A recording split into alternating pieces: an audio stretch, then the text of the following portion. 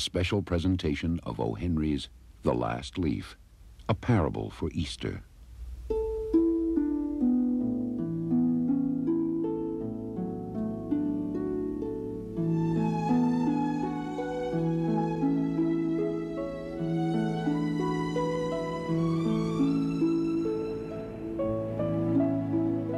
This small district of New York attracted immigrants and artists like myself. The artists came hunting for north windows and 18th century gables and Dutch attics. The immigrants came for the low rents.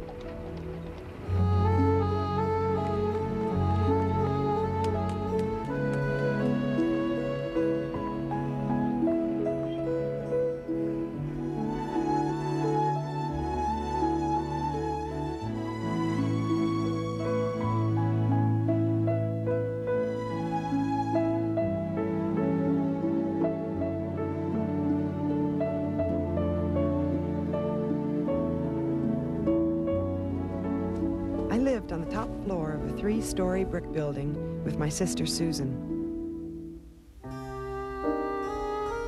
On the floor beneath us lived another artist, Mr. Verlaine, an obstinate, irritable old man. But beneath his crusty exterior, I knew a gentle and caring man who for 50 years dreamed of painting his masterpiece, but could never put on canvas what was in his heart.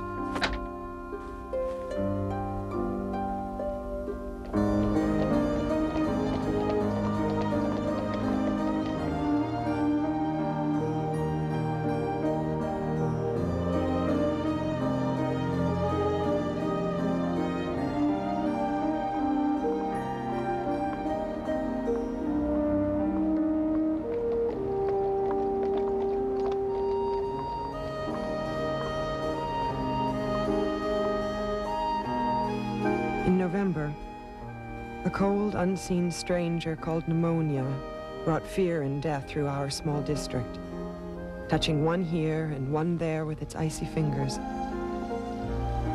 It took from my sister's tiny, frail body her immense love of life, and finally, even her will to live.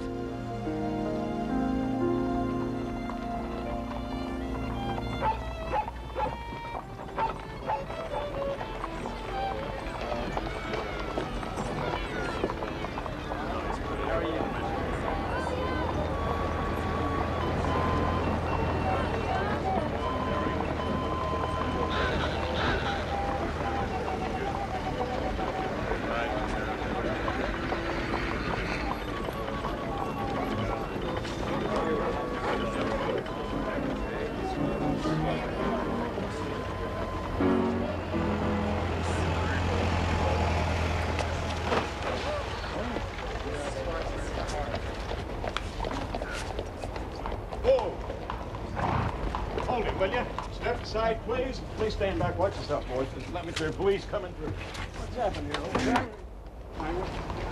All right, step back. Stand back. Give the man some air. Excuse me. Oh, easy now. Let me have a look at you. All right. Move along. Move along now. The gentleman's not hurt. How do you know that? He's fine, miss. He's just a bit shaken. You know this man? Yes, he lives in my building. I'll take care of him. It's all right. Mr. Verlaine, it's not important. They're Yes, apples. it is important. Why? You shouldn't even be out in this weather. I have to be. Why? I'm working, carrying vegetables and fruits for Mr. Schlosser. He pays me $1. Can $1 be worth more than your health? It is not just $1. Then what? To me, it is paints, canvas, brushes. Life before art. That's what you're always telling me. I'm gonna go tell Mr. Schlosser you're coming home and you're gonna get some rest. Plus, you promised you'd tell me about Rembrandt today. Mon chéri, we will talk about Rembrandt later. I have to finish my work. Comprenez-vous?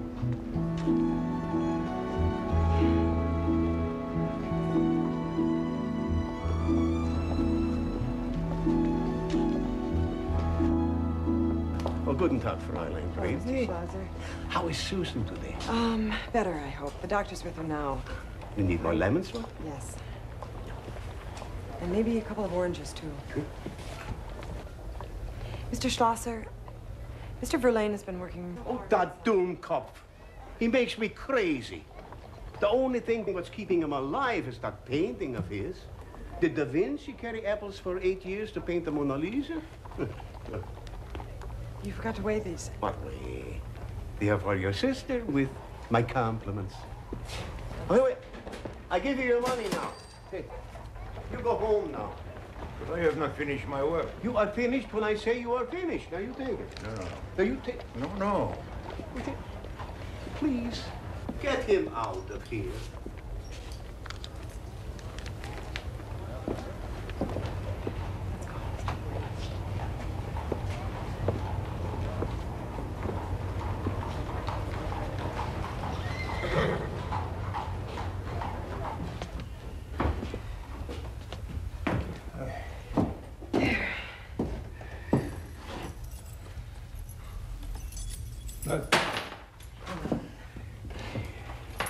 Renoir has his paintbrushes strapped to his hands because he can no longer hold on to them. I should do the same with my keys. I'll help you get comfortable. No. I look after myself. You take care of your sister.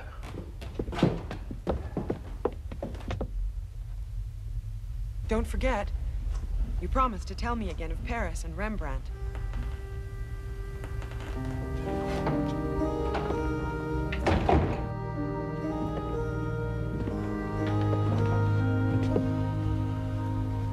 Rembrandt. Leonardo.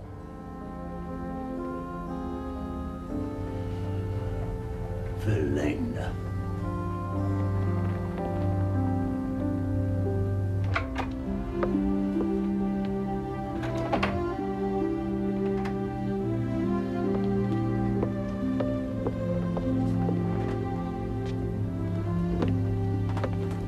How is she? I'm afraid she's no better. What are you going to do? I know the power of medicine against pneumonia, and I know the power of one's will. That little lady has made up her mind that she's not going to get well. Susan's 14 years old, Doctor. She doesn't want to die. I'll look in on her in the morning. Give that to the druggist and give her sponge baths about every half hour through the night. Good day, Miss Brady.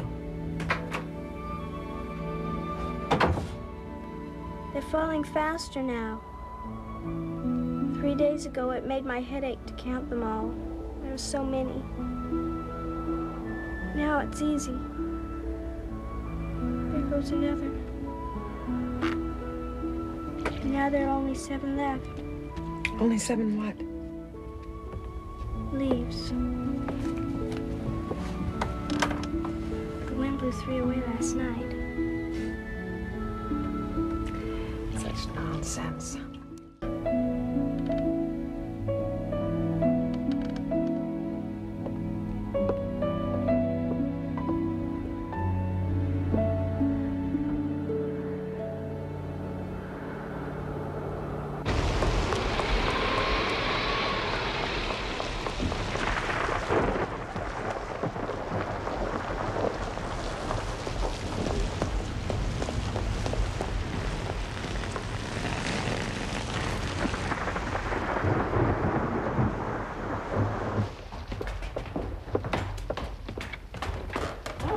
Miss Brady, might I have a word with you? Can I wait till a bit later, Mrs. McCleary? I don't like to leave my sister alone for too long. She's no better then. Oh, it reminds me of my cousin, Claire. Oh, she was sick just like your sister before she slipped away. Yes, it was a cold, wet fall, just like this. And I suppose you want to ask me about the rent. well, you did say that you were waiting for the money to come from the book illustration you did. That was last week. I know. But it hasn't come yet. Well, I'm a very patient woman, and as Christian as they come, I have my troubles too. I'm a poor widow, whose only income is from this building, you know. That's all I'm saying. I'm sure the money will be here by next week. Oh, that's what you said last week. You keep a watch on that sister of yours.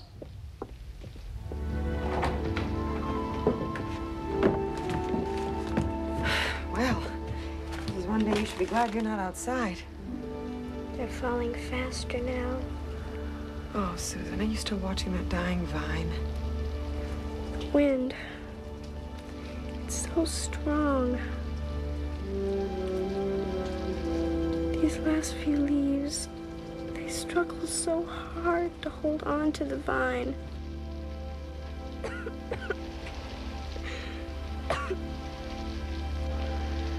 But in the end, it doesn't matter.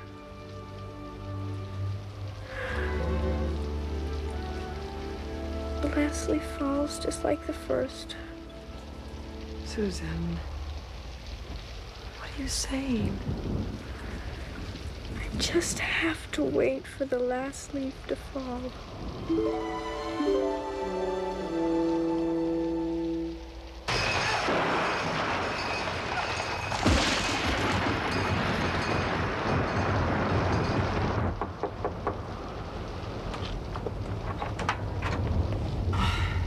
Mr. Verlaine. It's a stormy night. Now is a good time for your lesson? I don't think so, thank you. Susan is worse? Yes, and I can't reach the doctor. Then you are doing all you can do. I have here my poor Paris sketches. Come in. Merci.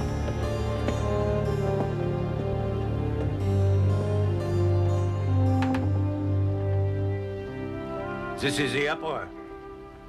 When you get to Paris, you'll see. Oh, it's so far away from here. It's so peaceful. Peaceful, not the opera. Oh, she keeps watching the leaves on that vine outside of her Leaves. window. Now, these are leaves. Look, it is the bois. I was sketching Mary. She's sure that Little pink bonnet when the on. wind blows that last leaf off the vine during the night. She told me I had a masterpiece in me. You haven't heard a word that I've said. She's dying. What? She wants to die! She's obsessed with the leaves on that vine outside of her window. She thinks that when the last leaf falls off the vine, she's gonna die too. That's foolishness. That girl has so much to live for. Paris. Oh, don't talk to me about Paris. I don't care about Paris. Don't you see? Don't you see? Paris is a dream. This is reality. Tonight is reality.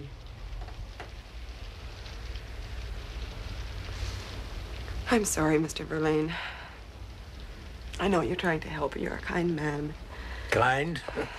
I am not kind. You're giving up just like your sister is giving up. I may be a failed artist, but I know talent. It is a gift. You must not waste it.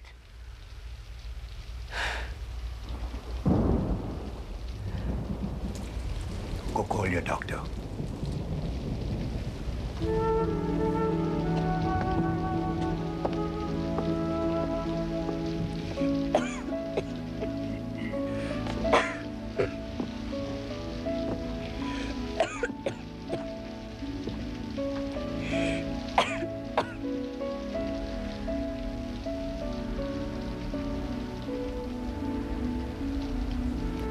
Joanna? Is that you? No. It is me, Monsieur Verlaine. You look somewhat improved, my little friend. You lie poorly, Mr. Verlaine. You're young. The whole world lies ahead of you. You must fight. I don't want to fight anymore. I'm tired of being a burden. Don't say that. Why do you let such foolishness come into your head? Look at me. Look at me.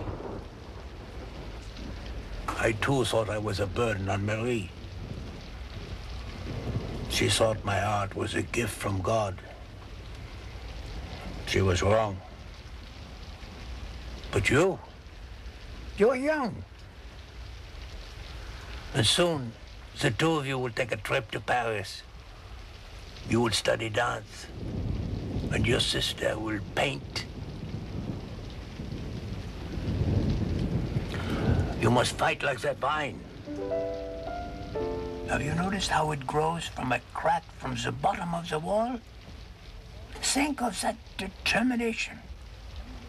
I'd always hoped to capture that vibrance in a painting. Such will to live. Like my Marie.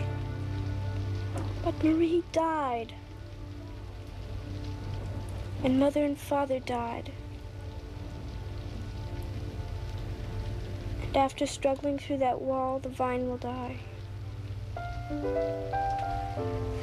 Susan, you must not be afraid to live.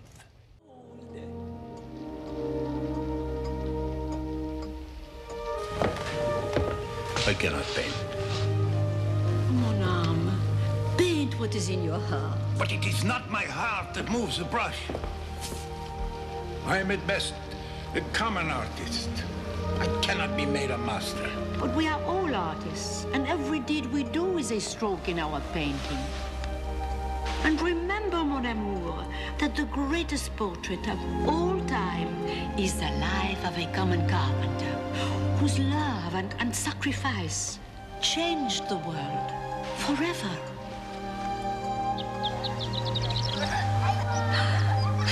Look at the children playing. Oh, and the color of the trees. Oh, the leaves are beginning to fall.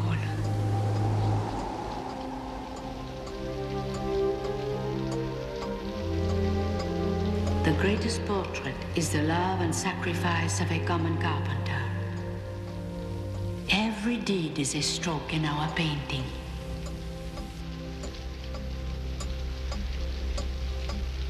Susan, it's... Shade. Susan, no. It's dark. No. I want to see the Susan, dawn. it's night. It's No. not. Susan, it's the middle of the night. It's dark. There's nothing... Yes. Please. Let me There's go. nothing to see. I want to see Susan, just lie back. I want to see the dawn. It's all Let me pull up the It's all right. It's all right. Susan. Just grab some cream.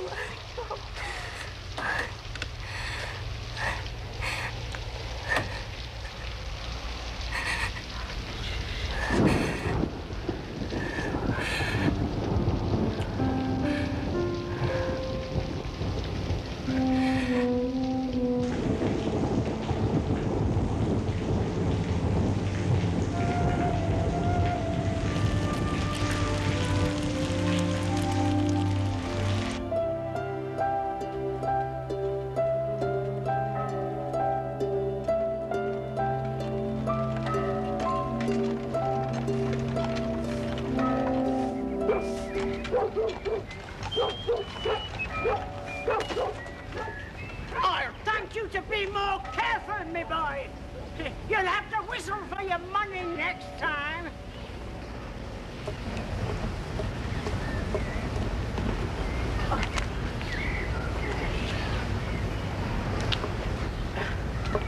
What's that now?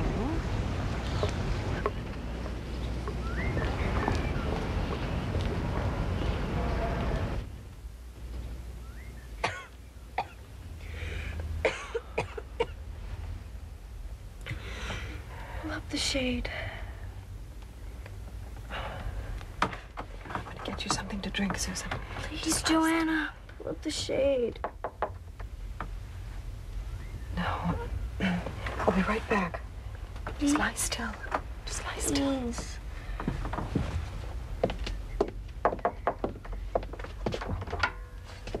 I'm sorry, Miss Brady. I meant to be here earlier. Another case downstairs. So happy to see you, Doctor. She had a very bad night. All such goings on, my sainted husband must be turning in his grave. What happened? Well, the old man's gone. What? Valine, your French friend. He died this morning. Oh, no. I could have told you that.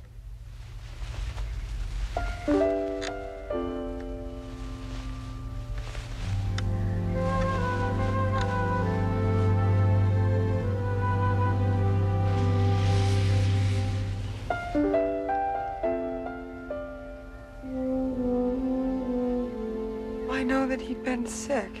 Yesterday he went out in the rain. Apparently he was out more recently than that. His coat was soaked through. I didn't need no doctor to tell you that. Well, he'd lost his marbles, that one was, completely. In all that storm last night, he was out with a ladder and his paints, and I found his palette in the alleyway.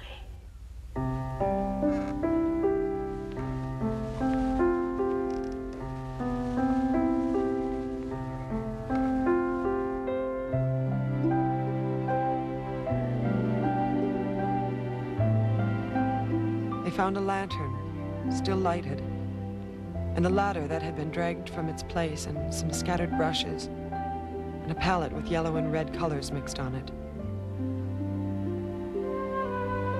It was weeks before Sue noticed that the last leaf never fluttered or moved when the wind blew.